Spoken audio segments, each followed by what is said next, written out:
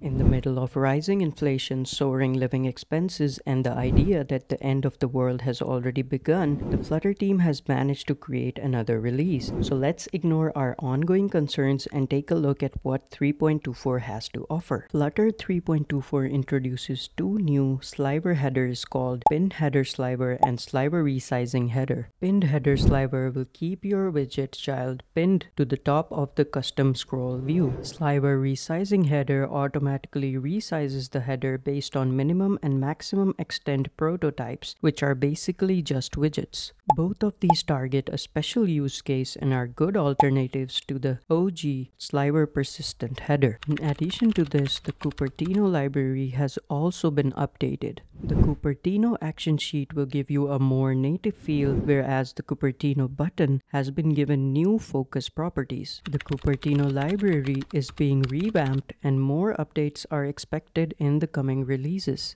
The two-dimensional scrollables package example app has also been updated to include new ways of using the tree and the table view, and a new widget called Tree Sliver has also been added in the package to make it possible to build trees in one-dimensional scrolling. A new widget based on material design called CarouselView has also been added to add to the beauty of your existing apps, and it also seems like more work is being done to migrate widgets that are not part of the material design system out of the material library and into the widgets library, such as the feedback widget, toggle state mixin, and the toggle painter classes.